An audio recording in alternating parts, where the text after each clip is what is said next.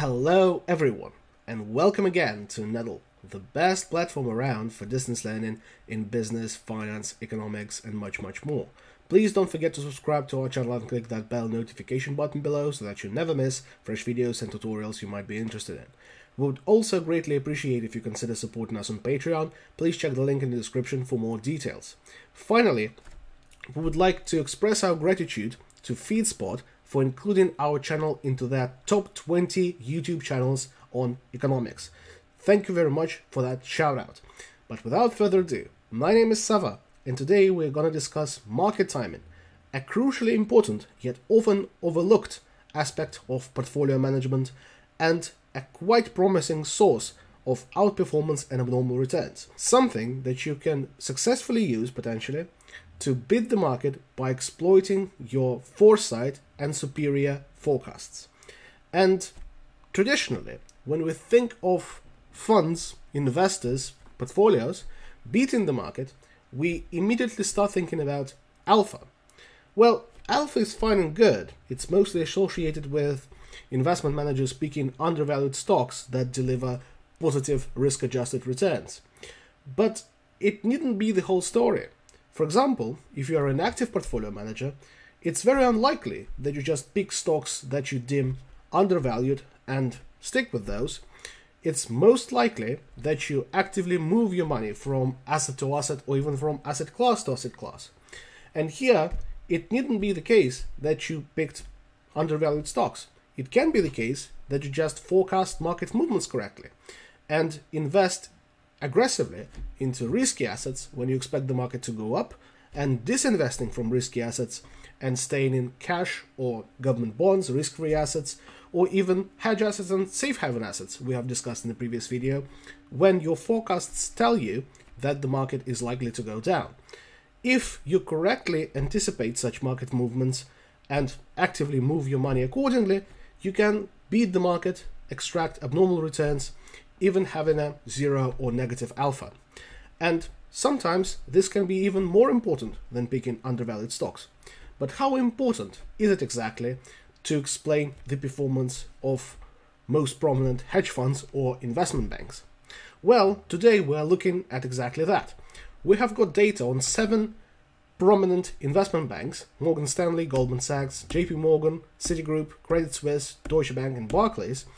All of those have at least a listing on New York Stock Exchange. Well, some of those are primarily listed in Europe, but at least one listing they have on New York Stock Exchange. And we will consider how important is market timing in terms of explaining the fluctuations of their corporate value.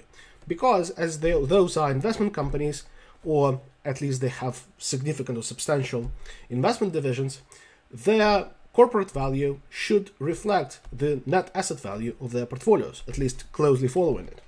So from their stock price fluctuations and their relationships to movements of the market, proxied here by S&P 500 as usual, over the period of 10 years from mid-October 2010 until mid-October 2020, we will be able to extract what is the contribution of market timing and alpha to the performance of these 7 investment banks. Well, first of all, what we can do is we can see how well did they perform over these 10 years. To do that, we can divide the total return index at the end of our sample period by the total return index at the very start of our sample period, raise it to the power 1/10 as we have a 10-year period, that would give us annualized return, and subtract 1. And we can enforce this formula and drag it across our 7 investment banks and the market, and see that, well, some of those performed exceptionally poorly. Primarily Deutsche Bank. Well, we all know about the scandals and the issues they had with risk management lately, but also Credit Suisse and Barclays also had a negative annualized return. The only bank that delivered a return in excess of S&P 500 was actually JP Morgan, while Morgan Stanley, Goldman Sachs, and Citigroup delivered positive returns, but well below that of the market. So overall, it has been a pretty bleak decade for investment banking. But what allowed JP Morgan to achieve this rare outperformance, at least surpassing all of its close competitors we consider here? Was it alpha? Was it the fact that JP Morgan asset managers were correctly picking undervalued stocks? Or was it because JP Morgan asset managers could correctly predict where the market is going and move their money accordingly due to active portfolio management and market timing? Well, that's what we're gonna investigate just now. Well, as it is often in finance, a model that can measure some important concept is most often just a clever generalization of the well-known capital asset pricing model that relates the expected return of a stock or an asset in general to the return of the market. And obviously, in the general case, those are excess returns, so net of the risk-free rate. But as we have daily data, the impact of the risk-free rate on the returns is negligible, so we can omit it from our analysis. So we can relate the asset return to the return of the market, to the beta of this particular asset, to its alpha, and the rest, the unexplained volatility, would be captured by the disturbance term epsilon. Well, here in this framework, we will be able to measure how well does the asset perform in terms of its alpha, in terms of risk-adjusted performance, and how risky is the asset in terms of market risk, in terms of systematic risk, in terms of its beta. But by augmenting the CAPM model with market return squared, we would be able to see how well the asset performs, or the portfolio performs, or the investment fund, in that case an investment bank, performs when we consider the impact of market timing. Because if we introduce the market return squared into our equation, we would be able to see, does the fund do remarkably worse or remarkably better when there is a strong movement in the market in either direction? And that's what the square term captures. If this coefficient gamma, the market timing coefficient, is positive, it means that the manager of the fund, or asset managers in an investment bank, correctly anticipate stock market movements and invest in risky assets, leverage their balance sheet, or leverage their portfolios when they correctly predict that the market will go up, and disinvest from risky assets when they correctly predict that the market will go down. If it's negative, that's the other way around. It means that you incorrectly predict where the market will go, overexpose yourself during bearish periods, and have some foregone upside during the bullish period. Well, that is how one can approach this issue econometrically. To measure those coefficients, alpha, beta, and gamma, alpha being the measure of stock picking ability, beta being the measure of systematic market risk, and gamma being the measure of market timing ability of a particular asset manager, we can measure those using linear regressions. But first, we need to calculate daily returns of our investment banks, the benchmark, and the squared benchmark return. So first of all, calculating the returns. Total return index today divided by the total return index yesterday minus 1. Drag that across all of our investment banks plus the benchmark.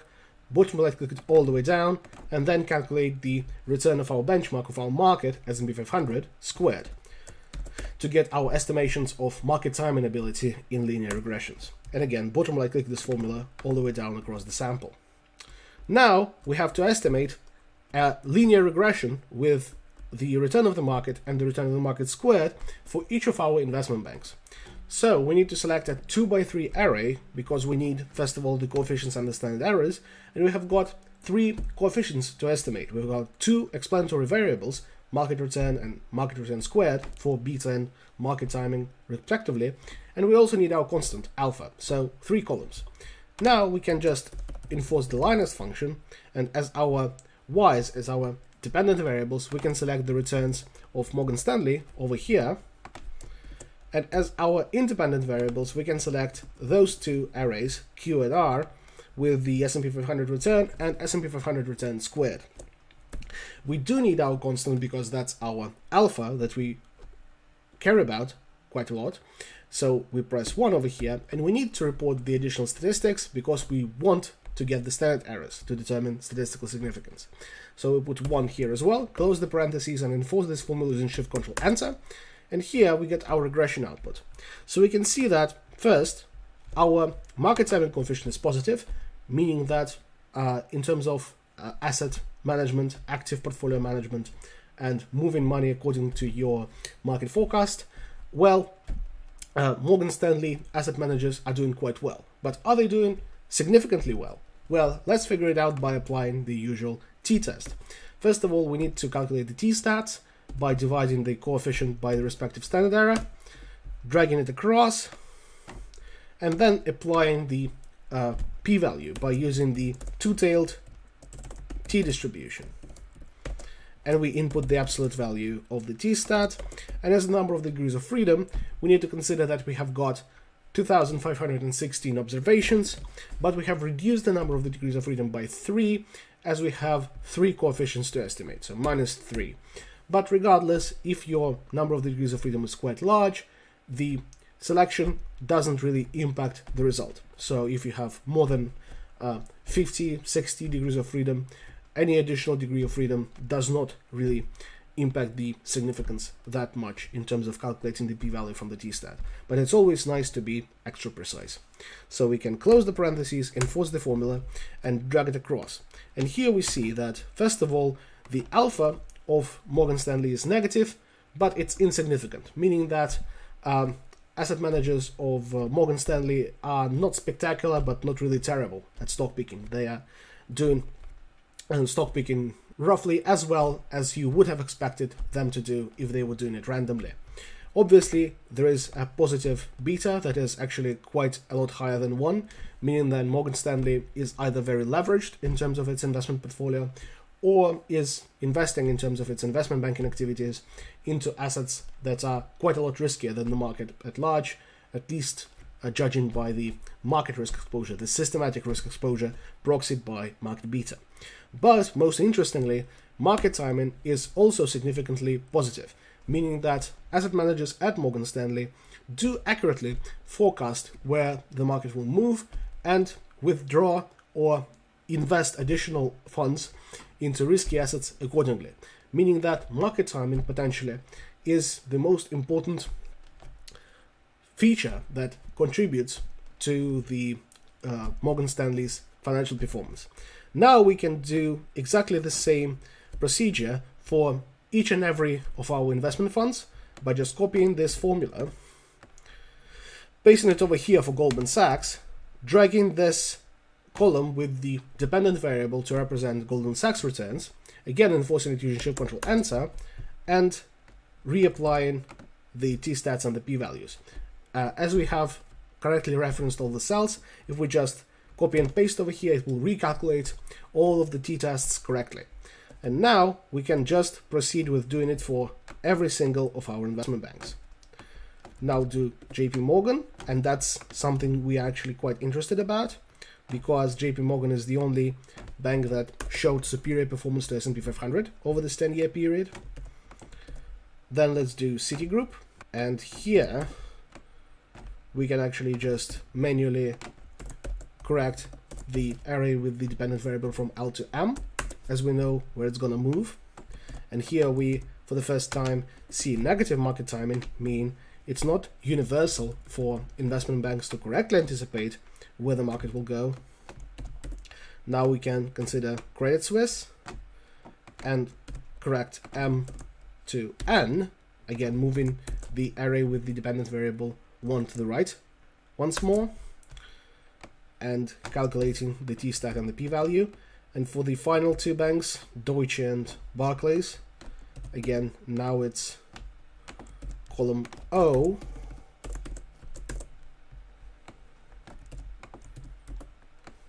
and for Barclays finally it's column P.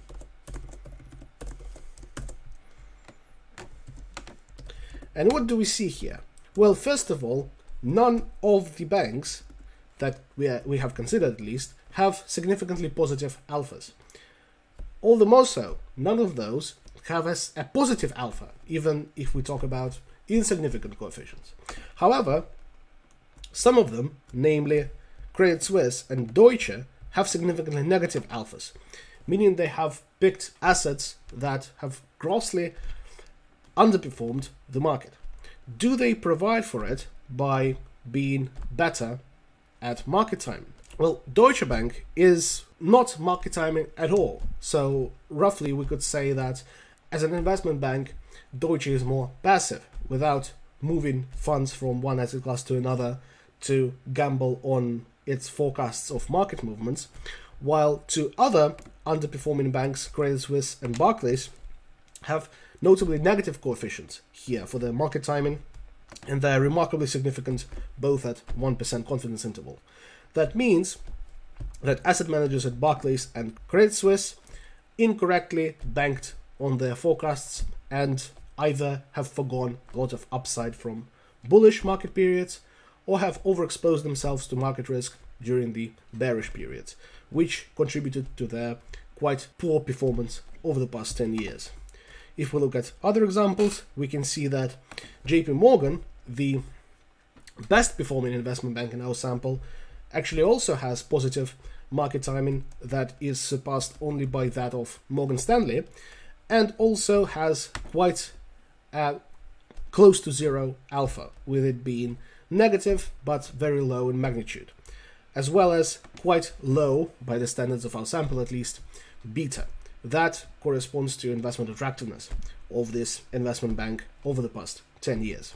If we represent our results graphically, plotting alphas and market timing ability on a scatter plot, we can see that there are three banks that perform quite poorly, and those are Citigroup, Credit Suisse and Barclays, with poor market timing contributing to their demise, at least in terms of the stock price.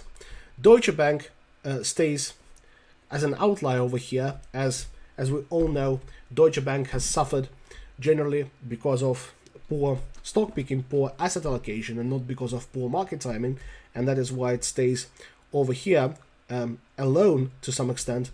And the three banks that are generally the most successful from our sample, especially JP Morgan, are the banks that have an alpha of relatively close to zero and market timing ability that is positive, and in case of JP Morgan and Morgan Stanley, statistically significant. And that is what has driven the differences in performances of 7 most prominent investment banks over the past 10 years. We can see that none of them had positive alphas, but some of those had positive and significant market timing ability of their asset managers, meaning that in investment banking, it can be quite hard to constantly allocate your capital to undervalued assets, but it's reasonably easy. I mean, not for some of the banks, but for some of the banks, it can be relatively easy to correctly anticipate market movements and allocate your capital towards either risky assets or risk-free assets accordingly. And that's all there is for market timing and measuring it using linear regressions with applications to investment banks. Please leave a like under this video if you found it helpful. In the comments below, I'm eager to see any further suggestions for videos in business, economics, or finance you would like me to record.